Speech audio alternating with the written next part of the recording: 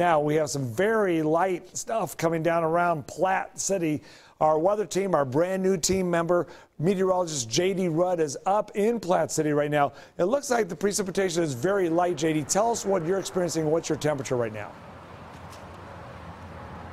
Well, it is very light right now, Gary, yeah, but at the same time, too, I've got my handy thermometer out here, and I'm looking at this, and judging by the air temperature that this is showing me, it's very close to that freezing point. And just watching in the light from our camera here, watching what's coming down, you could argue there might be a little bit of frozen precipitation trying to come down in the area. As you've talked about, I know we're going to continue to talk about tonight, it's that temperature changeover which is going to be key for us during the next couple of hours when that cold air arrives, if the moisture is still there, to turn what's falling now into any kind of ice or sleet. We're really going to have to keep our eyes on that.